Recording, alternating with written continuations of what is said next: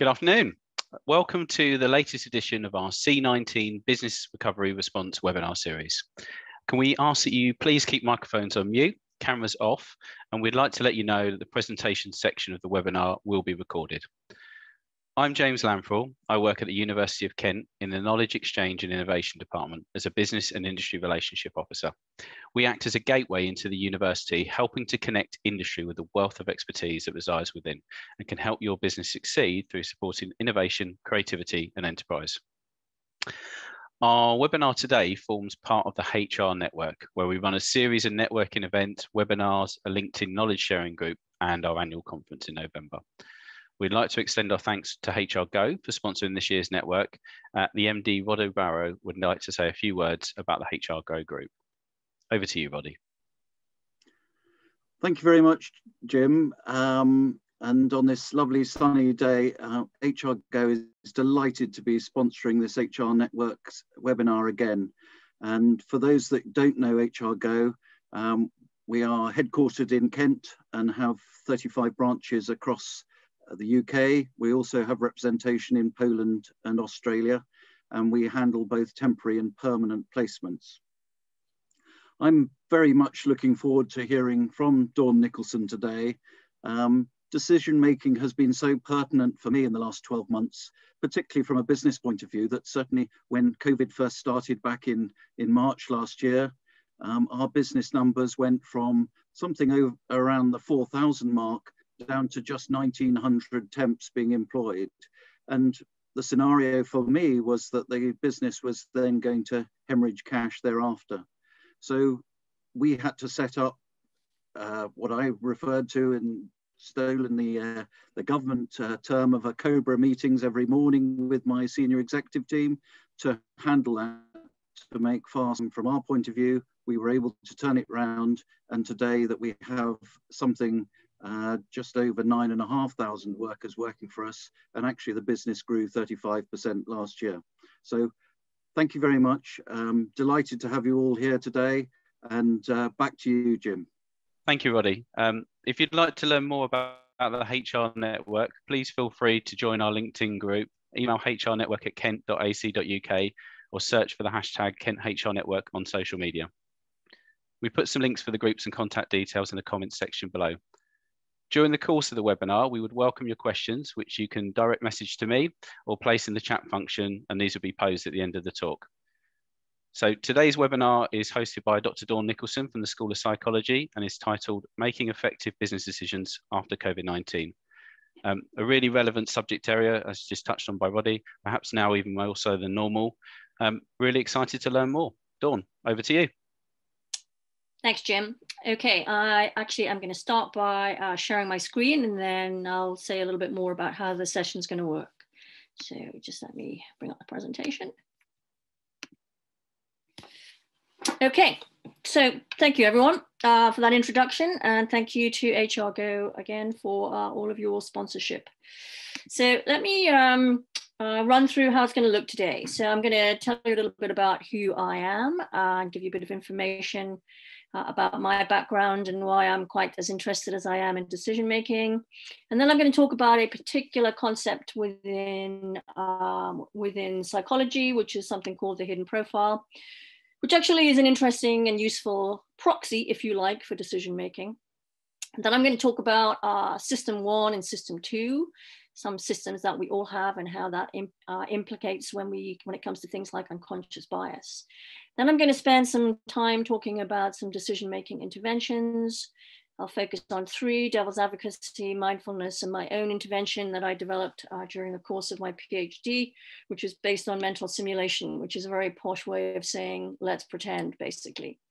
And I'm going to wrap up with some of my top tips, I think, for decision-making, opportunity for a Q&A. Now, as we go through, I will, from time to time, ask you just to drop a few things into the chat.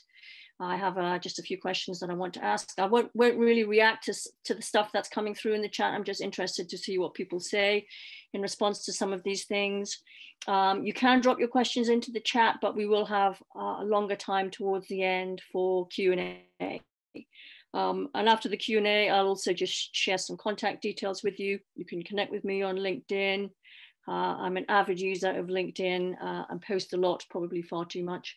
And I'll just share some links with you about some useful material that I have hopefully shared on LinkedIn. So that's the way the session is going to run, basically. So who am I? So basically, as Jim said, I'm a lecturer now at the University of Kent. I'm a chartered psychologist, and I'm also a fellow of the Association for Business Psychology. Pretty fancy titles, huh? What do they all mean? Well, really it means that over the course of the last, I suppose, many years, probably 40 odd years, I have spent a lot of time thinking, talking, working in business, basically. I spent nearly 30 years working in business, in consulting, and also in HR, including for the firms that you see listed here. I actually did my first degree here at Kent back in the 80s. I graduated in 1985 with a degree in English and American literature. So of course it seemed highly appropriate that I would end up working for Arthur Andersen doing expatriate tax, and from then into Morgan Stanley, and from there to PwC. So I suppose in a sort of pre-COVID streak of brilliance, I guess, I'd like to think anyway, I got to the age of 50 and decided that if I was going to do something else, the moment was then. So I decided to do a bachelor's in psychology. So having done my first degree at Kent, I felt that I probably should come back to Kent. So I spent 3 years doing a bachelor's in psychology, sitting in the lecture theatres and the classrooms with students who were way, way younger than me, 19, 20, 21. And I'm pretty sure, in fact, I know for a fact that I came to them with many preconceptions about them.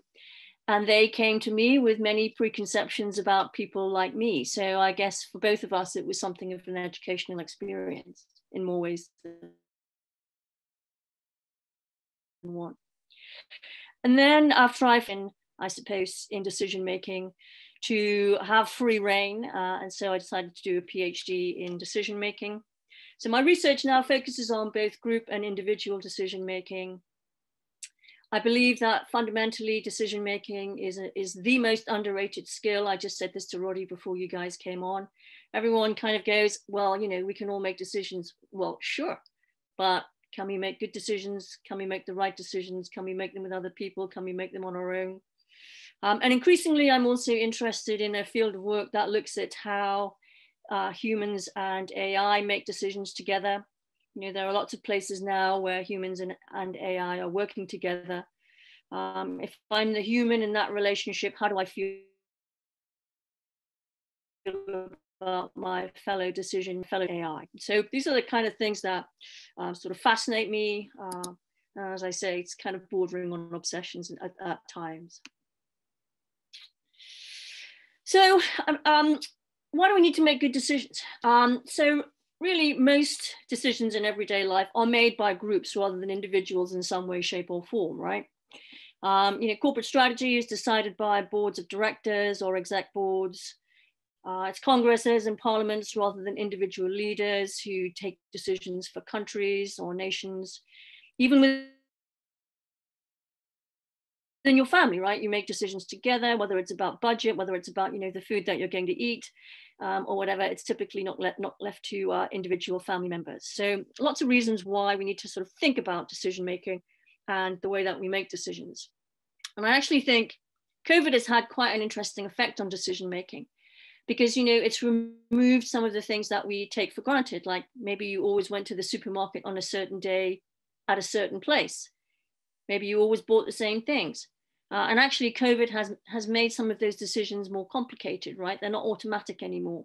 Maybe you couldn't get toilet roll in Sainsbury's. Maybe you couldn't get tins of chopped tomatoes in Waitrose or whatever.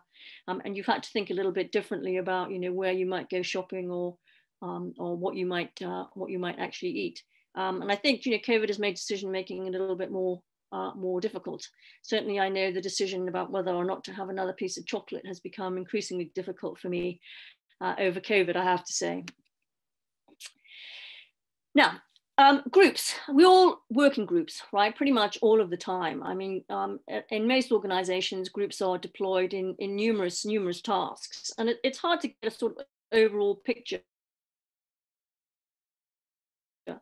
the percentage of organizations that use groups and teams. And I'll use the two interchangeably for this purposes. But estimates suggest, what you see here, as much as sort of 30 to 55% in the USA, around 45, 50% in Canada, about 50% in Europe, and about 65% in the UK. And, if you think about your own workplaces, and certainly this is true of many workplaces that I know, they've even changed a lot of their processes, a lot of their decision making, but even processes beyond that to sort of create more groups and bring groups together and bring people from different parts of the organization together. And yet, when you talk to executives, and this is a piece of research that was done by my friends at McKinsey a few years back, when you talk to senior executives, there seems to be a bit of a mixed view on the quality of decision making in their organizations. As much as 60% of senior executives sort of suggested that in their organizations, bad strategic decisions were as frequent as good. 12% of senior executives felt that good decisions were altogether infrequent, which is kind of interesting, right? Because you sort of think, well, what are all those high-powered people who are sitting around those tables doing if all these, fairly grim decisions are emerging? But the McKinsey research suggests that it's the actual process of making the decision rather than the content of the decision that accounts for the variance. It's not to do with the complexity of the decision. It's not to do with the amount of data that someone has to actually take in or absorb or whatever. And these are things that I think have changed over the years, but it's the way the decision-making process itself actually runs. The rest is down to either industry or company variables. And McKinsey being McKinsey, even sort of tried to put a financial cost, as it were, on the quality, on the impact of poor decision-making. And they came up with this little interesting statistic, which is that if you could actually take your decision-making process and elevate it from the bottom of the class, i.e. to a sort of top of class performance, then you could actually increase your return on investment by as much as 7% from those decisions. So I think, some fairly compelling data there for good decision-making. So I'm going to use some sort of psychological speak in this. The reason that I'm going to use psychological speak in this is because there are concepts in psychology that are useful to us when it comes to studying, well, a whole variety of things, but decision-making is one of them. People might say, well, why don't you just walk into an organization and study the way that they make decisions in the organization? Then you're right in the field. And I mean, that's one way of thinking about it, but, anything could be going on. If employees, for example, are disgruntled for any reason, that could impact on decision-making outcomes. If someone had a bad commute, that could have an impact on decision-making outcomes. So when it comes to sort of research in these areas, amongst other areas, we kind of try to do this in a fairly controlled environment. And then it is about sort of trying to understand how the research that we do can actually then generalize into a workplace. So this is a concept called the hidden profile. And the hidden profile is sort of a useful proxy for what real group decision-making looks and feels like. And this began to be researched back in the 1980s. And I think a few interesting points have emerged from hidden profile research. And you may recognize some of these things, and I'm gonna ask you some questions about some of these things as we go along. So be ready, right? So first of all, when we are going through our group discussions and our group decisions, we like consensus. We don't like argument, right? For a variety of reasons. But principally, we try to reach a consensus. So ultimately, whether we recognize it or not, we're trying to get to a place where everyone is on the same page to some degree.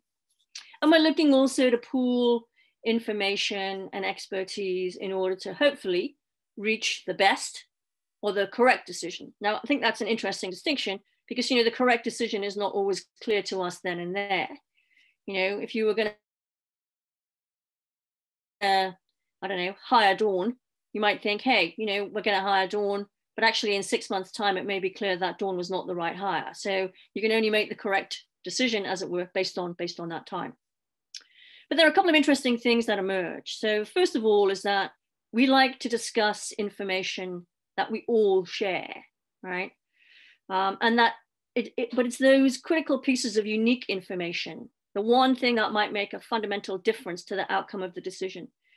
Those are much harder to get into the discussion in the first place.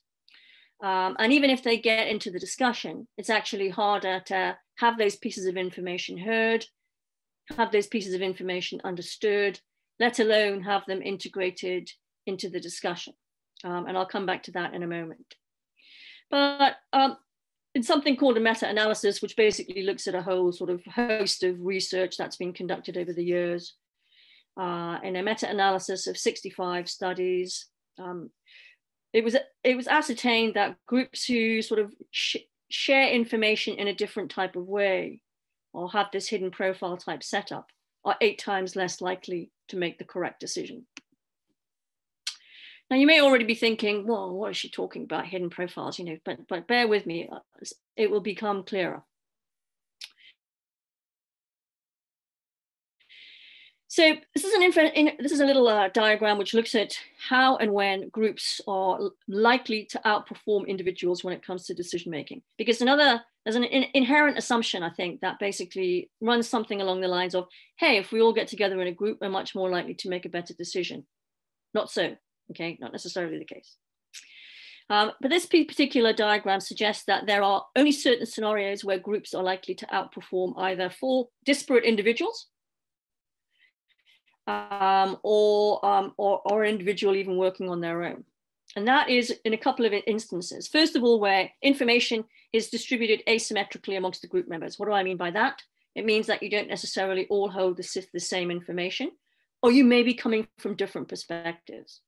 So if I'm the head of HR, maybe I'm coming from one perspective. If I'm the head of finance or the CFO, I'm coming from a different perspective. If I'm the head of marketing, I'm coming from a different perspective. We may all ultimately be trying to get to the same place, but at the end of the day, we may not necessarily have all of the same pieces of information. Or even if I give you a piece of paper with the same information on it, because of your particular job expertise, because of your particular focus, your perspective, you may be highlighting different pieces of information than I'm highlighting, for example.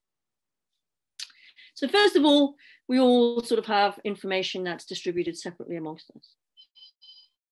But then there's a second piece, and I think this is an important piece, and this is to do with how information is processed, basically.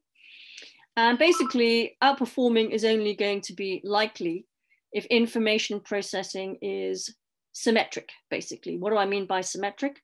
It means if certain biases, certain challenges that we all face as individuals who share and process information are missing from the group discussion, or we're able to overcome them. So let's just put a little bit of color on that. These, if you see down the left-hand side of the screen, it says group level processes and individual level processes. So these are the types of biases that I'm talking about. And there are a couple of biases that operate at the group level and one that operates at the individual. Now, in my view, they all kind of ultimately mix and mingle, basically, but they have potentially different impacts and overlapping impacts when it comes to group decision making. So we have this idea of negotiation focus. The group discussion is about a preference negotiation. Well, I kind of like Dawn, you know, she likes Harry, he likes David. So let's kind of talk about how we get to a place where, you know, I kind of maybe get what I want, but maybe I'm going to have to compromise a little bit. But that preference negotiation means that we may focus only on certain types of information that kind of support our preference. We have this idea of discussion bias. So shared information, pieces of information that we all shared. Hey, look, you know, Dawn worked for X firm, Harry worked for Y firm. We all have that piece of information. That piece of information is going to get into the group discussion much more easily, and it's likely to be repeated much more often. We also, at an individual level, like our own information. We always think our own information is better than most other people's information. Yeah, well, I hear what she's saying, but you know what? I've got this piece of information, and I'm pretty sure my piece of information is actually a bit better than her piece of information. And that can lead to something called ownership bias. It means that basically, again, I favor the information that I've got, and I'm going to, consciously or unconsciously, we can debate that, I'm going to share those pieces of information, and I'm probably also going to only hear the pieces of information that sort of support the information that I've got, basically. So there are some key reasons why groups fail to share information. So we invariably, we already have formed an opinion, right? And if you think about the way that a lot of group meetings are run, you know, normally what happens is someone sends out a whole bunch of papers and says, will you take a look at these, you know, in the interest of saving some time. And by the way, you know, please come to the table having at least looked at the data pack and be ready to sort of share some views and some thoughts. Even if I say to you, you know, don't formulate an opinion as you go through those documents or whatever they are, invariably certain things start jumping out at you.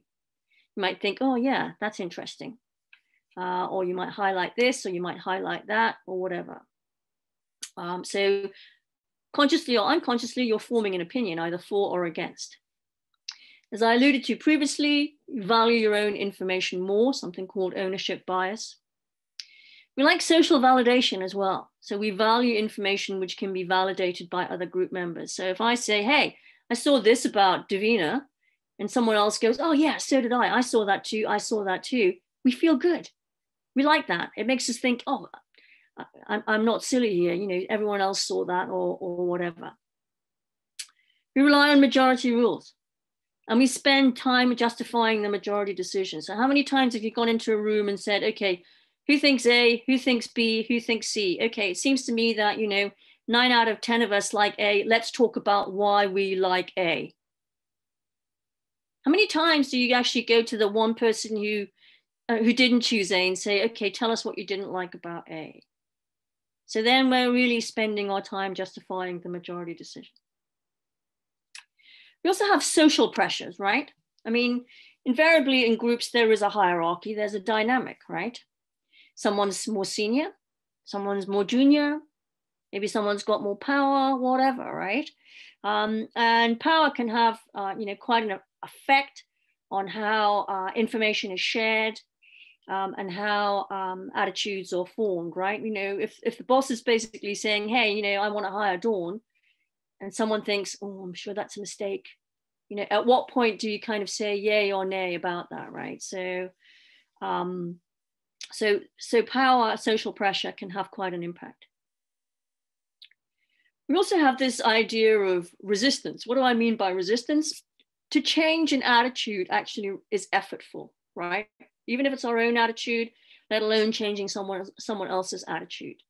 And so it requires us to put effort in. It requires us to open our minds, open our eyes, open our ears to differences, different perspectives, differences of opinion. And we all like to think that we do this automatically. And, you know, myself included. But I know that actually I may be starting from some of these positions. Well, okay, you know, I'm kind of hearing, but I'm not hearing. Do you know what I mean? We've probably all sat in rooms like that, right? And then time pressure. You know, time pressure is not a great help when it comes to decision making. But we have an urgency for closure, right? The closer we get to the allotted time for the meeting, let's say we've got an hour in, the more likely we are to be thinking, oh, need to get this decision made. Okay, Dawn, I hear you. You know, I hear about that one vital piece of information that you've got, but I've got 4 minutes. We need to make this decision. It's 6 months since we had someone in this post. We need to get someone in. It's 6 months since we, you know, made a decision about, just talked about this product. We need to make a decision, right? And that time pressure can have an impact. Now, we're also guilty of, you know, imposing time pressure when there doesn't need to be one, right? So, I mean, I've had scenarios like this where it's like, okay, we've carved out an hour for a meeting, a decision-making meeting that probably, you know, is a decision involving probably thousands of people, hundreds of people, that involves, you know, hundreds of thousands of dollars maybe. And what happens? We get into a room and everyone says, okay, you know, we do the who thinks this, who thinks this, who thinks this. The decision is made in 15 minutes. Oh, great. Aren't we wonderful? Made that decision in 15 minutes. I've got 45 minutes back in my diary. I can go back to my desk I can, you know, check on the wife, check on the husband, check on the kids, check on the dog. No one kind of says, well, actually, you know, have we really sort of applied ourselves to making the decision properly? So time is not always a great friend when it comes to making decisions. And this presents, you know, problems for organizations. Well, as we said, more and more groups of employees are making decisions under conditions of differing knowledge and expertise. You know, when I was working in organizations that I was working for, I was making decisions next to the treasury guys, next to the finance guys, next to the operations guys. It wasn't all just, you know, one group of like-minded people. There were different perspectives that needed to be brought together. So we have, you know, all these different perspectives. We also know that, you know, group work is much more prevalent in organizations, and particularly with multiple departments and divisions. You know, launching a new product. Okay, well, there's not just 5 of us in that discussion. I've got the marketing guys. I've got the R&D guys. I've got someone else. I've got someone else. You know, there's a whole bunch of people in that discussion. So the focus within these organizations has really been to sort of strive for greater teamwork and more task interdependency. You know, your job is more dependent on others around you, outside of your department or whatever. And, you know, we've all probably gone through processes where we've actually redesigned jobs specifically with this in mind. You know, remember the mantra? The more diversity there is, the better the group decision. Okay, well, you know, we can debate that. Depends whether the diversity is being listened to. That's my sort of starting point for that particular debate. But, you know, more and more people involved in the decision-making process. You know, it's also about giving people a voice, making them feel that they're being listened to, and getting those different perspectives. So decision-making failures at the group level in particular, you know, are a challenge when it comes to organizations. So I want to just pause briefly and just ask you this question. You can just drop your answers into the chat, basically. So given everything that I've said and what you've experienced as well, just think about what might prevent you from sharing information in a group setting.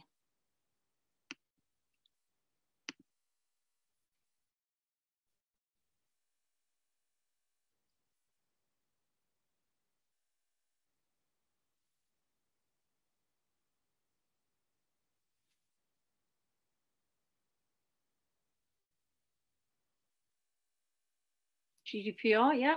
Confidentiality, yeah. Overpowering person in the group, yeah. Different hierarchies, for sure. Yeah, yeah, yeah. I mean, these are all things that potentially could, you know, fear of being wrong. I mean, this is a big one. Helen S. Absolutely. I'm going to come to this in a moment, actually. Security, making the wrong decision, disagreeing with the boss, personal information, competitor awareness. Yeah, lots of things here. Pressure from more senior colleagues not wanting to make an unpopular suggestion. Decision is already made by the persons with power. Absolutely. Yeah, I mean, I've definitely seen that. You know, when I've walked into rooms and I know that people have positioned themselves in certain places on the table so that they can watch each other's faces and know how the decision's going to go, right? I mean, you know. So these things happen, right? Or the water cooler conversation that's gone on beforehand, or you see them in the room together beforehand, and it's like, okay, you know, is this real? Culture differences, yeah, culture differences, really interesting. No, I mean, I think there's a view that collectivist cultures, Asia, for example, China, Japan, those types of places, maybe they're better at making decisions, but actually in those cultures, you know, to disagree from a hierarchical perspective, it's almost unheard of, right? So neurodiversity, yeah, these are all great. Okay, fantastic. Let's move on. So lots of things that could prevent you from sharing information. So I'm going to talk a little bit now about some of these biases in a little bit more detail. So one of the big ones is confirmation bias. I've put IPE there because there's a sort of a psychobabbly term for this, which is the individual preference effect. But we've probably all seen this, right? We make a quick judgment about someone or something. And then what do? We look for the information to confirm the judgment. We ignore the information which would show that to be wrong, right? It could be anything. Oh, I quite like the idea of buying X car, Y pair of shoes. Let me Google all the positive reviews about this, right? I mean, I do this myself, right? I see this product, I think, yeah, okay, I'm looking for all the good reviews. Oh, maybe there are a couple of bad reviews. I'm not going to take any notice of this. And, you know, particularly when it comes to interviewing, I mean, you know, I've interviewed a lot of people in my time. I know that I've been guilty of this, right? 60% of interviewers make a decision about a candidate's suitability within 15 minutes of interviewing them, probably faster, right? Those of you who've interviewed, how many times have you done that? How many times have you thought someone walks into the room and you think, yeah, no, maybe. So, you know, this is a challenge, right? And there are various reasons for this, right? As human beings, there are a couple of things that we don't like. One is something called cognitive dissonance. This is a lovely psychological term for sort of feeling uncomfortable, knowing one thing, thinking another thing. I wish I hadn't bought that, whatever. But actually, I'm going to find all of the ways to justify why I did buy that. I wish I hadn't done X. I'll find lots of ways to justify why I did X, because we need to get ourselves back to a comfortable state. Anything that takes us away from that comfortable state is a sort of threat to ourselves. And as human beings, first and foremost, we don't like that, right? You don't like to lie in bed and think, oh, I wish I hadn't said that. I wish I hadn't done that. Wish that hadn't happened, you know, like we all do and all have done.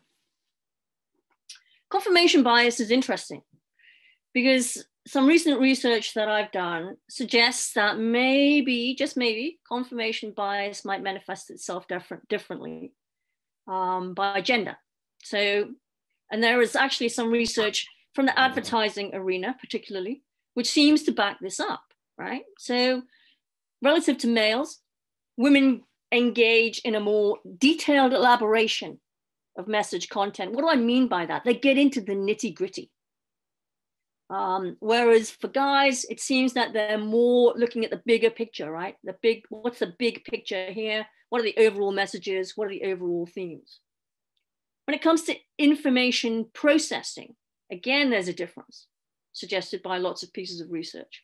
It seems that men, again, are, you know, processing information across the piece, whereas women are, again, getting down into the more detailed, more specific way. Same with the way that we actually attend to information. So everything suggests that maybe women and men are not necessarily approaching information in the same way. Males process information selectively. Females, a little bit more. Again, this sense of a detailed processing style. And then an effect of confidence noted when it comes to decision making. And this was a piece of research that was done based on, you know, one of these sort of take it or leave it cash games in the United States, and which suggests that confidence actually plays a role, that women sort of are influenced by their bad play, i.e. getting it wrong, whereas men actually are only focused on what they've done well. So all of this sort of, let's not just say one is better than the other, it's just recognizing that there are differences here in the way that men and women, you know, look at information, process information, are confident with information. And I think that's interesting because, you know, if you think about intragroup diversity for a moment, you bring groups together and everything is kind of done as a sort of, you know, one size fits all. Let's bring the group together and let's sort of coach everyone, train everyone. But actually, maybe when it comes to groups and group decision making, maybe this sort of one size fits all approach isn't necessarily the right one. So, you know, the gender differences that I've just spoken about, maybe getting the material 24 hours before the meeting is fine for the, you know, the guys in the meeting. Maybe for the women who kind of want to do that more detailed or seem to need to do that more deep dive, maybe they need to have the information a week before the meeting, right? What about time to make the decision? Do those processing differences equate to different time frames for the decision? I can't make my decision in an hour. I can make my decision in an hour, but I can't make my decision in an hour. But then, you know, there's a logistical side to this, right? Isn't there? Where do you draw the line, right? Okay, fine. Well, I can't get the material out to Dawn 7 days before the meeting. So we have to sort of take those differences and perhaps be more aware of those differences when it comes to the diversity within the groups that we're working. Now, Communication apprehension. In the chat question that I just had, someone basically said, talked about, I won't say something because I'm afraid of, maybe I'm afraid of looking like an idiot, or I'm saying the wrong thing, or whatever, basically, right? There's actually a phrase for this in psychology, and it's called communication apprehension, right? And communication apprehension is basically the fear or anxiety associated with real or anticipated, right? You can have that even before you walk into the room, anticipated communication with another person. And there is some research into communication apprehension, which suggests that, people are less likely to express their own opinion in face-to-face settings, particularly when discussing a sensitive issue. If you think about communication apprehension, someone who is newer to the group, someone who is a more junior group member, I mean, in a way, maybe it seems more likely that they will be prone to communication apprehension. But if they're the owners of those, critical pieces of unique information, then maybe they're the ones who actually hold the key to the right decision. But if they're afraid of actually putting that piece of information into the group discussion in the first place, that could be a problem for us, right? And there's also some research that's been taken in terms of assessment centers, right? The blue ribbon of how to hire people, run an assessment center, right? But communication apprehension has been shown in these contexts to be negatively related to critical thinking, i.e. communication apprehension can actually impair critical thinking and also oral communication in a group discussion, okay? So communication apprehension, something that we have to be aware of. So here's my next little task for you. Let's just think about any situations that you've been in where you yourself may have experienced communication apprehension. You don't need to go into details, but how did it make you feel? How did it make you act? And if you're, a senior person, how do you think your team members may feel about something like this scenario? Do you think your team members may have experienced any communication apprehension at any point? Just drop your answers into the chat for me.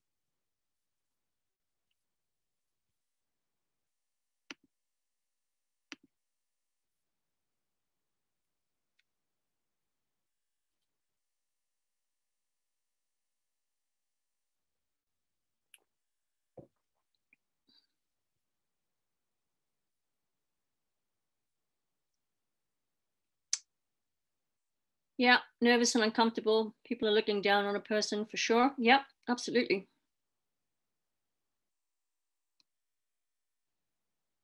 Can make you freeze. I've crossed with myself for being silent, perpetuating the feeling of anxiety. Thank you for sharing. Yeah. Yeah, that's really interesting, Marianne. I don't listen as fully to the other members of the team because I'm thinking about what their reaction will be for sure. Roddy, yep, junior members never wish to make a fool of themselves in front of a boss. Yeah, absolutely. I can always remember, particularly when I was, younger and more junior, thinking, I'll get my comment in first and I'll say something that probably was a piece of shared information, right? Because then I've made an impact and I don't need to say anything else for the rest of the meeting. Anyone recognize that scenario, right? So yeah, communication apprehension, again, can really sort of be a challenge when it comes to getting the right piece, get it out of the way, right? Interviews, group discussions, yeah, very mindful of what is going on around me, listen first, speak later, yeah, absolutely. But again, you might hold the key, you may hold that piece of vital information that we need to get out there, right? So for sure. Okay. So I'm going to move on to something called escalation of commitment. I mean, you've got to give it to psychology, right? I mean, some of these phrases are just fantastic, right? So I love this, escalation of commitment. And we probably, well, I'll make the next statement in a moment. So what is it? I love this. The proclivity for decision makers to maintain commitment to losing courses of action, even in the face of quite negative news. What does that mean? It means, hey, something is going badly. What I can't quite bring myself to stop it, right? I can't leave it alone for whatever reason, right? So this is what we probably all immediately are thinking. I've been there. I recognize this. So it occurs when decision makers maintain their commitment to losing courses of action, even in the face of negative news, right? That product's not selling. Okay, let's give it a bit longer. That person's not working out. Well, it's only 3 months, let's be fair. You've been there, right? The bus is not coming. Oh, I'll give it 5 more minutes. So, we've all been here, right? A couple of preconditions, right? Generally, we feel to some degree personally responsible for initiating the losing course of action. You made us wait for the bus. Yeah, okay, I did. Just give it a bit more time, right? And, in some way, shape, or form, you've committed yourself. You've committed yourself to the irrevocable behavior. Yeah, but if we start walking out of the next bus stop and the bus comes and we miss it. And there are lots of examples of this, right? Finance, marketing, accounting, talked about waiting for the bus that never comes, sticking in a relationship that is failing, hanging on to a friend that you think, what, this is toxic, I should cut it off right now. Plenty of examples, right? And lots of real life examples. The big dig, big construction project that ran in Boston, but years and years and years and years, massively over budget. Nick Leeson, the rogue trader, I'll just put another trade on tomorrow. I'm sure I can get the money back. And the next day, and the next day, Barings Bank, RIP, Fukushima, Brexit, we could debate that, right? I mean, so lots of examples of escalation of commitment. Typically in these scenarios, large amounts of resources have already been invested, right? Money, time, effort, but notwithstanding the investment, the project is in danger of failing, or there's just a sort of stream of negative feedback, right? Expectations have not been met. And then, someone comes and says, okay, we have to make a decision. Are we going to kind of continue with this project? Are we going to put more money in, put more resources in, or are we just going to walk away from it, right? An escalation of commitment is that tendency to continue the investment despite evidence of loss, right? And it's not rational, because what would be rational at that point in time is to look at it and say, okay, yeah, there's a sunk cost, but it is a sunk cost. What does the future look like? If I look at this now, knowing everything that I know, and look forward and project into the future, what's the right answer? But we can't take ourselves away from that previous investment. And that's why it's an irrational decision, basically. So again, I'm going to ask you to just sort of pause for a little moment and think about any scenarios that you may have been in recently. And hey, it might be even, eating that extra piece of chocolate, where you think you have escalated your commitment, and just drop a couple of examples into the chat for me.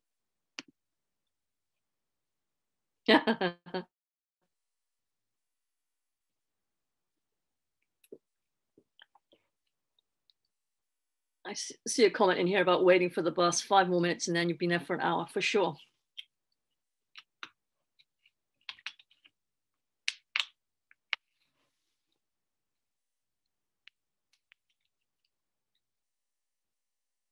Failing relationship really resonated.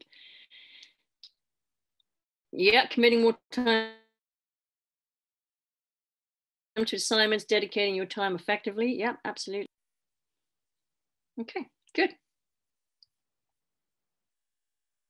Bad investment choices. Yeah, absolutely. I'll just leave it there. I mean, it's lost a bit of money, but I'm sure it'll come back. Commitment, investment on projects. Yep. Or if maybe I'm not trying hard enough. Maybe I just need to just put a bit more effort behind that and get it over the line. Yeah, for sure. Absolutely. So all good answers. Okay. All right. Now, I want to say a little bit about virtual teams, because this is where we are right now, right? So even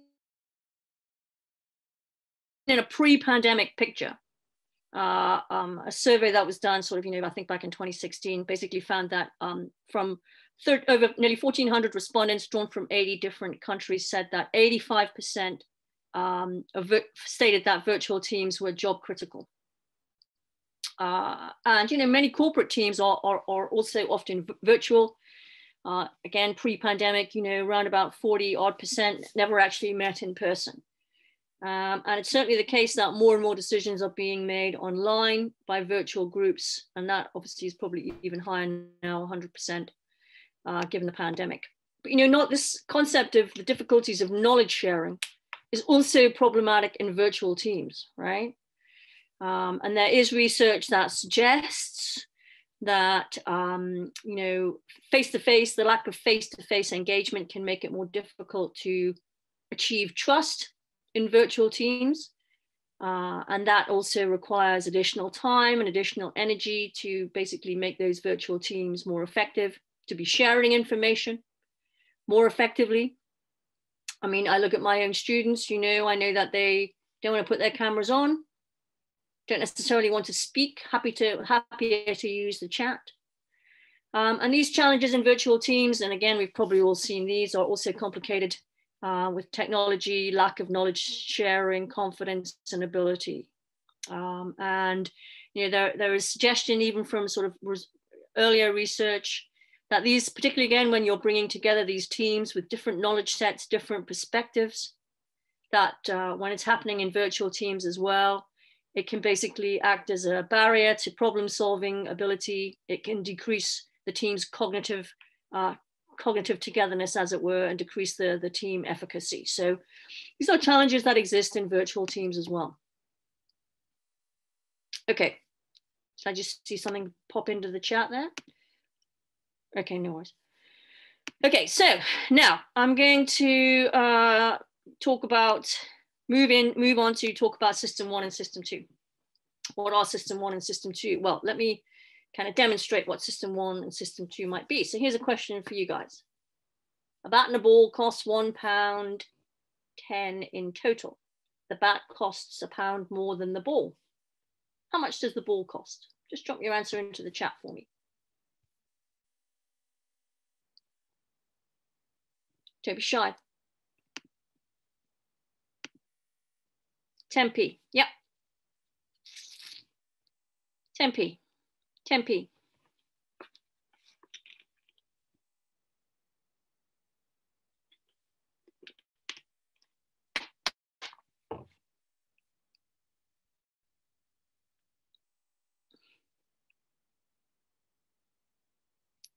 Can you repeat? A bat and a ball costs £1.10 in total. The bat costs £1 more than the ball. How much does the ball cost?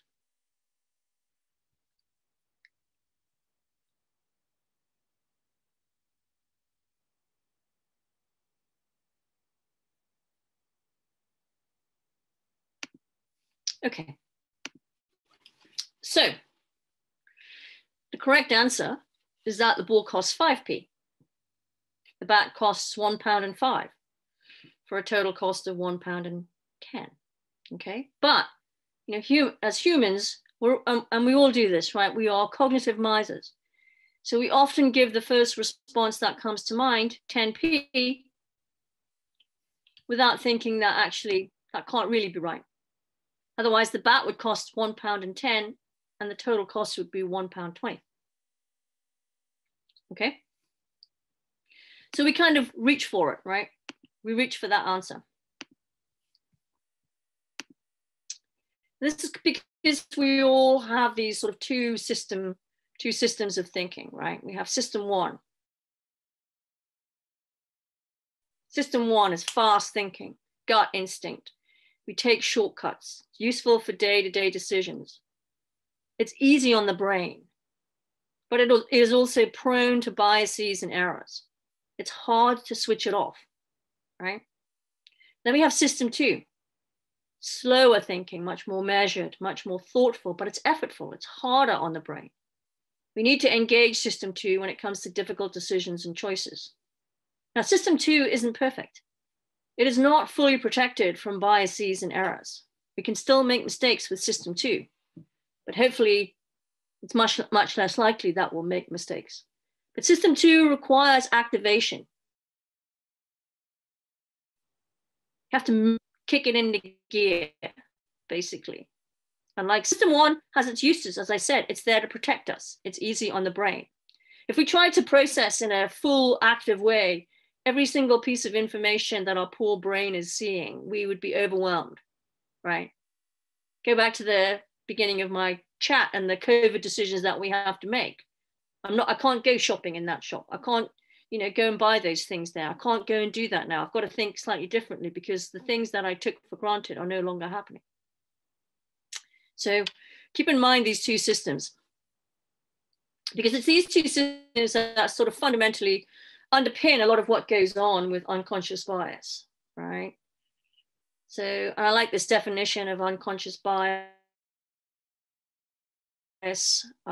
from the Equality and Human Rights Commission. Unconscious biases are the views and opinions that we are unaware of. So typically system one, they affect our everyday behavior and decision-making. And our unconscious biases are influenced by our background, our culture, and our personal experiences, right? I come from the northeast of England.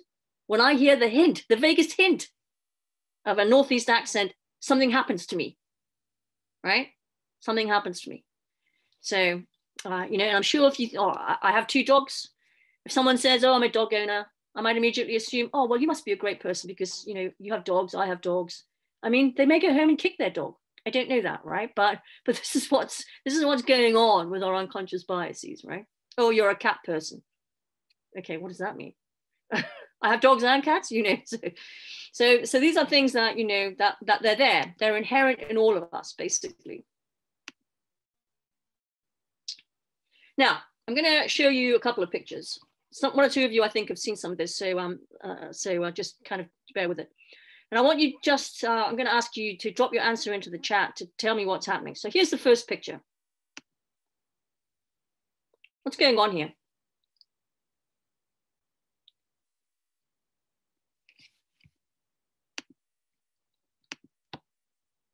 Waiting for the bus. Waiting for the bus.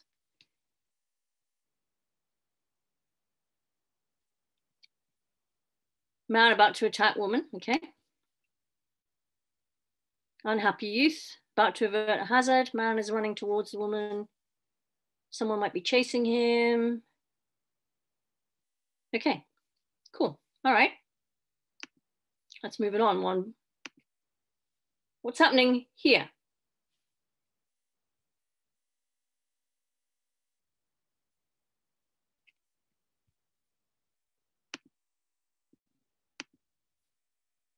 Man about to get hit by the other one. Drawing something on a board.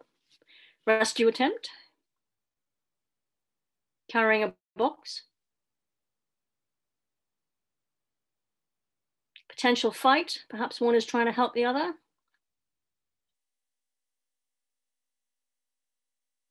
Looks like a robbery. Helping carry something.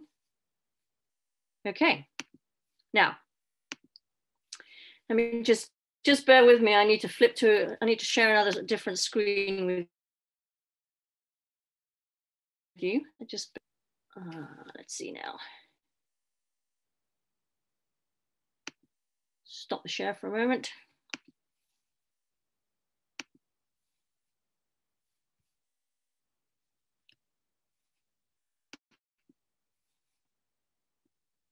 Sorry, I'll just get my text sorted out in a moment. Share screen, here we go. This is pretty old, so I apologize for the quality of it. Here we go. An event seen from one point of view gives one impression.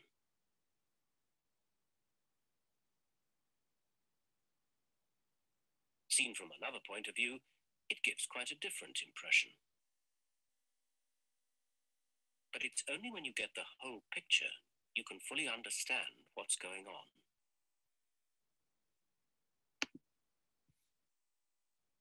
Let me go back to my slides.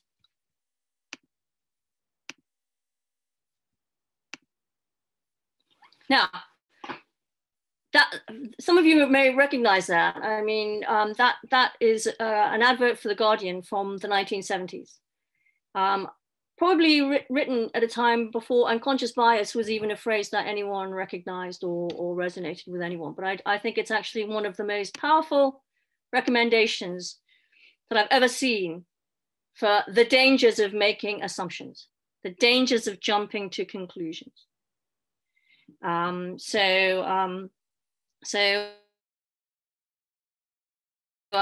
would just sort of when you get that old system one kicking in, there's generally more to what you can see. So what does this tell us about these biases that we have? We all have these biases and blind spots, and sometimes we don't even know that we have them, right? And at times of uncertainty, when we're feeling anxious or we're feeling depleted, as we have been, for now a good few months, system one is likely to be running riot, so we need to sort of be guarding against that in the way that we're thinking about decisions and making decisions. Remember that, system two, where we want to be for our decision making, for most of it anyway, is effortful and it needs activation. And as I alluded to, the pandemic has taken a toll. We are all feeling depleted, and this is really when and where we need to be very careful about our decision making processes. So what can we do? I'm going to talk about 3 processes. I'm going to talk about something called devil's advocacy, you may have heard of, I'm sure. A little bit about mindfulness. Some people love mindfulness, not everyone's cup of tea. And then I'm going to talk a little bit about my own mental simulation, let's pretend intervention, basically. So the devil's advocate, this is quite interesting. It's probably been around. I mean, you're probably all familiar with the phrase, they're playing the devil's advocate, she's playing the devil's advocate. So you ask someone in the group or a subgroup to disagree with the prevailing group view, irrespective of whether they support it or not, right? And that dissent can be useful. If I sit there saying, yes, but, what about this? What about that? I don't agree, whatever. That can help to prevent groupthink, where we all just kind of get on the bandwagon. And it can also help to improve decision-making outcomes. I mean, this has become very popular. This devil's advocacy sort of procedure has become very popular in a number of German companies, for example. In the Vorstand, the sort of management board, they put a lot of their decision-making through this type of process. But, devil's advocacy needs to be quite carefully managed because it can actually lead to adverse consequences for the group process and the group dynamic. And it may be that, maybe you'll get to a better decision, but actually if that sort of devil's advocacy process has actually damaged the fabric of the group and people no longer want to work with each other or are reticent about getting behind the implementation of the decision, then that can create problems. If you walk out of the room and think, well, we might have got to the best decision, but boy, Dawn was so unbearable. I never want to work with her again. I mean, what a pain. That could be a problem, right? And it also means that, choosing the right person as the devil's advocate is key. If you ask a junior person to be the devil's advocate, are they actually going to be able to sort of play that role to the full? At the same time, you need someone who's got some diplomacy, some, political skills or whatever.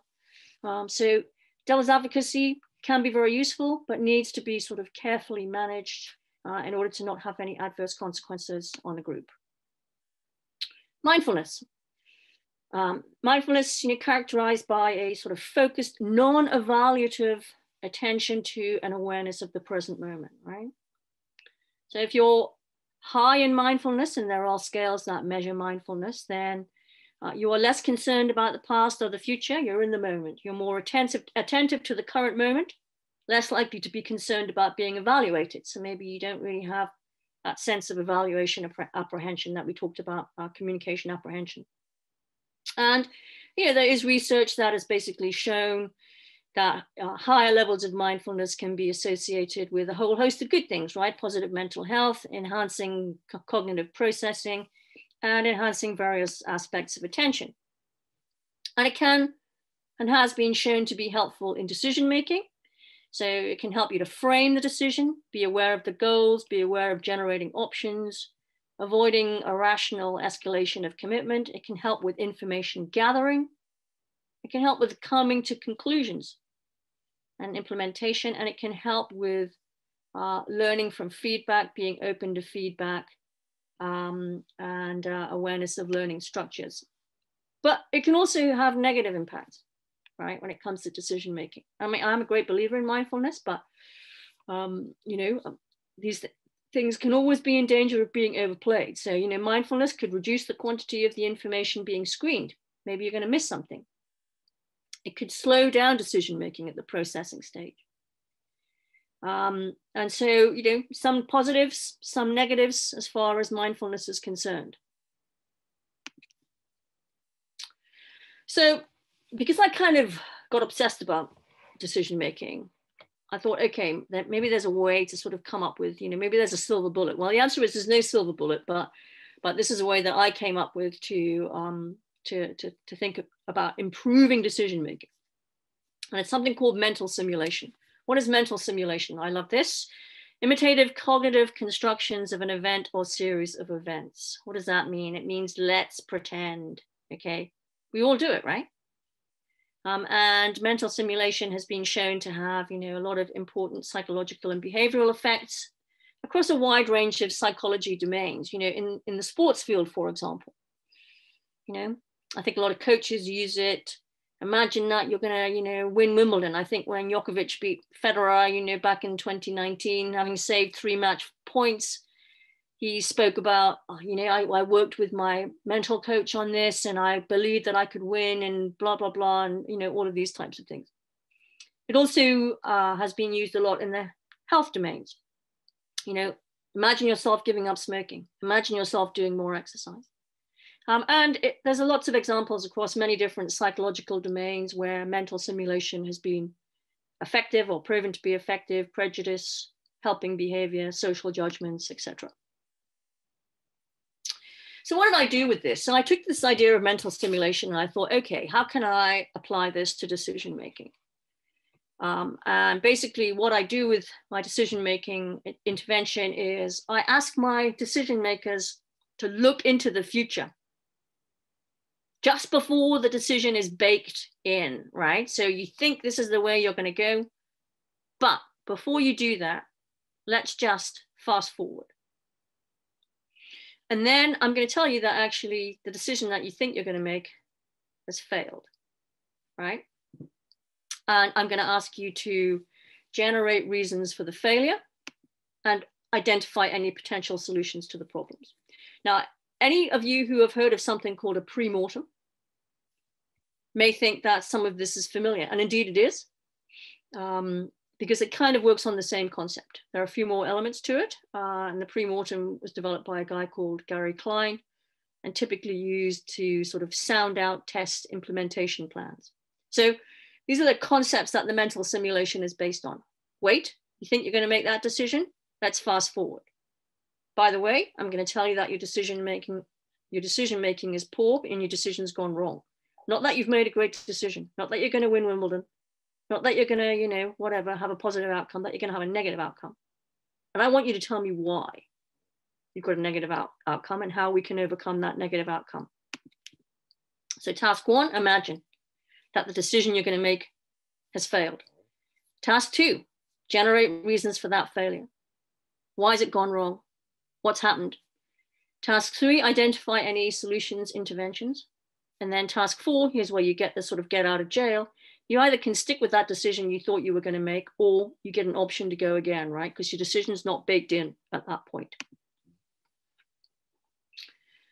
So I'm going to ask you to do something here. So I just want you to think about a decision that you've made in the last few days. It doesn't have to be, a big deal. Maybe it was about having that other piece of chocolate or the extra glass of red wine or whatever. So I'm going to ask you to imagine that it's a few weeks down the line or just a few days down the line, and the decision that you made has gone wrong, right? Anything could have happened, but the decision that you made's gone wrong. And just think of the reasons that could have happened, and just now ask yourself, if you had that decision back again, would you make the same or a different decision? And you don't have to, I'm just going to give you a minute or so to think about this because I'm conscious of time, but just have a little think about it. If you framed it in that negative way, would you make the same decision basically? Do you think you could have made a better decision?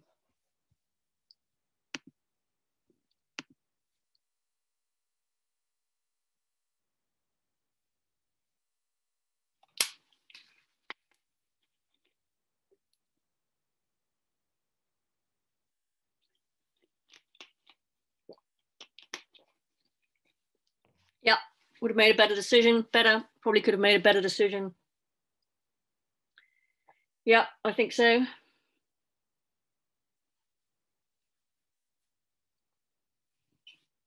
Hindsight is a wonderful thing, absolutely.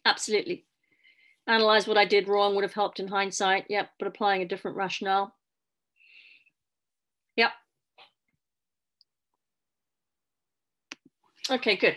So what's going on with the mental simulation? What's happening?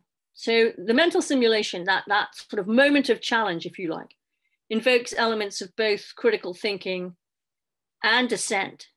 And I think because it says, okay, your decision has not gone well. That's where the critical thinking comes in. And also that's where the dissent comes in. And it makes you go back. It makes you think, okay, what information did I actually use when I made that decision? Did I miss something? Did we miss something? It gives that unique information the ability to emerge and be interrogated and valued more highly. And I think then that gives a greater likelihood that that piece of information that you missed, that maybe that vital piece of information, it could be, maybe it comes into the decision-making process.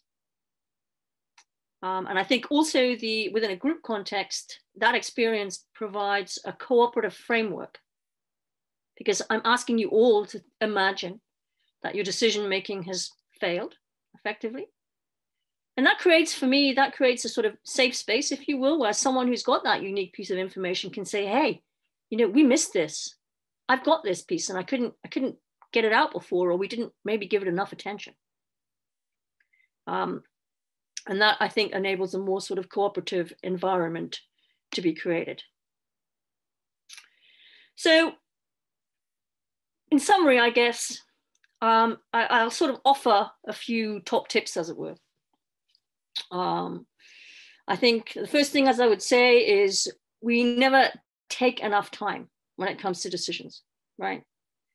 We're either always rushing, we're always confronted with deadlines or whatever. I think framing the choice, be clear about what you are deciding. What does everyone in the group think they're deciding? Is it about hiring Dawn, or is it about something else? Is it about the product, or is it about something else? What are the key decision criteria? And make sure everyone is on the same page as far as that's concerned. Generate options, so narrow the choices. Top one, top two, top three. Explore the consequences, like the mental simulation, right? Test each option. If this, then why? If we do this, let's imagine, let's pretend, what happens? And there are always trade-offs when it comes to decision making, but where are those trade-offs? Where are you willing to compromise? And I think there's another important piece, right? And this is where reflection comes in. Too many times the decision is like, okay, that's made, let's move on. But actually, is it really done? You may be dealing with the consequences of the decision. So keep bringing it out, keep challenging it. Ask yourself, did we make the right choice? Did I make the right choice? And if the answer is no, then, that's when you need to sort of bring in the other elements. Know that escalation of commitment is a challenge. Know that you might need to make a different decision. So I've got a couple of other slides, but that I just want to share with you at the end, but I'm just going to pause here and I'm happy to take any questions. I can see a couple in the chat here. Let's see, would you consider listing best and worst outcomes for each decision to be mental simulation? Yes, I think potentially, provided that we are honest about the best and worst outcomes. I think that, if you frame it in such a way that, you really do want people to kind of focus on the worst outcomes. Otherwise, I think, again, to sort of keep us all, to protect ourselves and to keep us all feeling, safe rather than sorry, we tend to focus on the best outcomes rather than the worst outcomes. Whereas I think what the mental simulation does, it says you must focus on the outcomes because I'm telling you it's failed, right? I learned to reflect on decisions and how I could do things better. It's always good to have a reminder, change your mind and hear different viewpoints. Yep, absolutely. I totally agree with that. I subscribe to the view that sometimes making no decision can be more dangerous than making an incorrect decision. Is there a risk of stifling instinctively good decision makers or decisions itself through applying the mental simulation processes? No, I don't think there is. I mean, effectively, this is about, it doesn't have to be a full-on process, right? I think it is for me, I describe it as press pause. I describe it as a press pause. And that, I'm not talking about, standing and reading the label and thinking, okay, I'm going to buy, for half an hour, I'm going to buy this product, or I'm not going to buy this product. I'm just hitting, almost like in an old cassette player, right? Hitting a pause button and saying, okay, I'm just going to give this 15, 20 seconds. It's like when people say, before you, when people say, don't press the button on that email, right? Because in 30 seconds later, you'll feel bad about it. So I think it is just, it's those times, basically, just taking that tiny little bit of extra time. And even if you're an instinctive decision maker, I don't think that, taking 10, 15, 30 seconds is too damaging.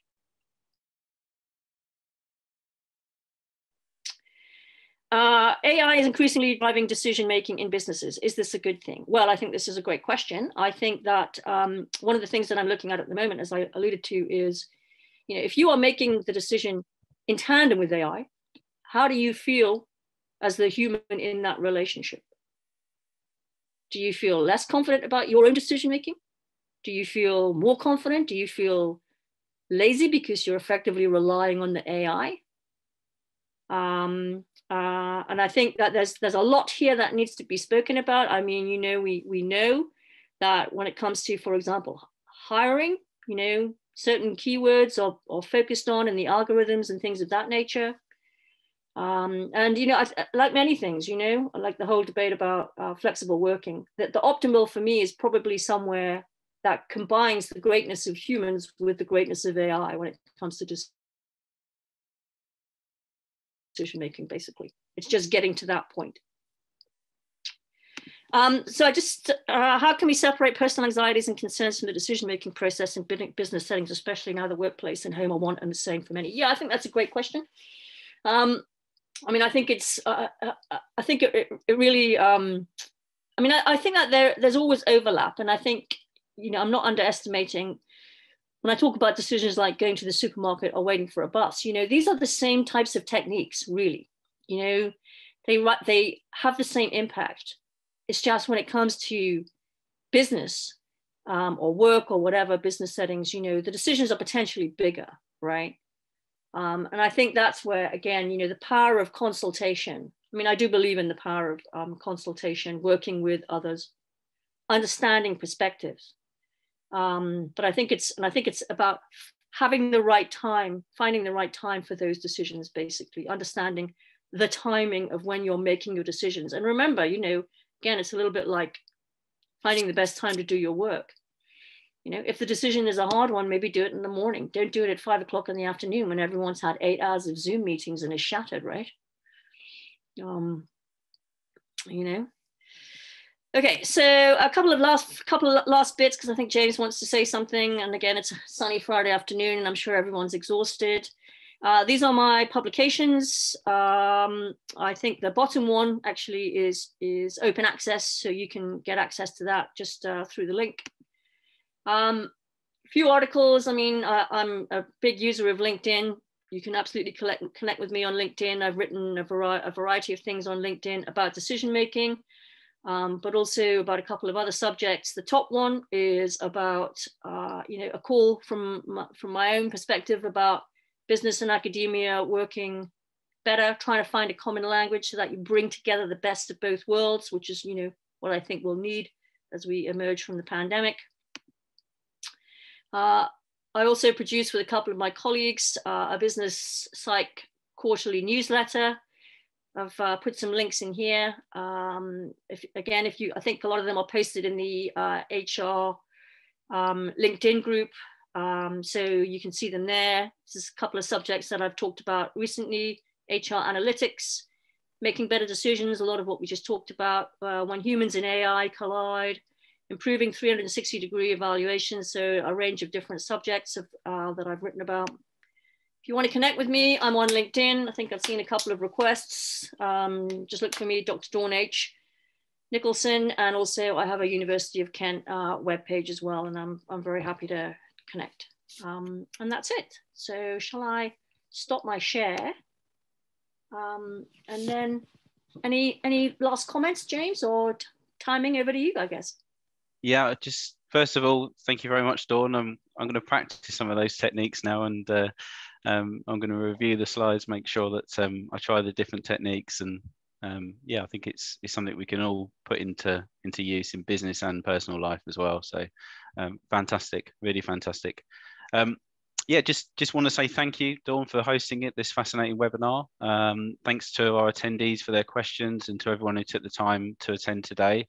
Thank you to Roddy and the HR Go group for sponsoring the HR network.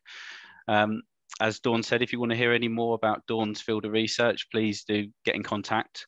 You can also email us on hrnetwork@kent.ac.uk.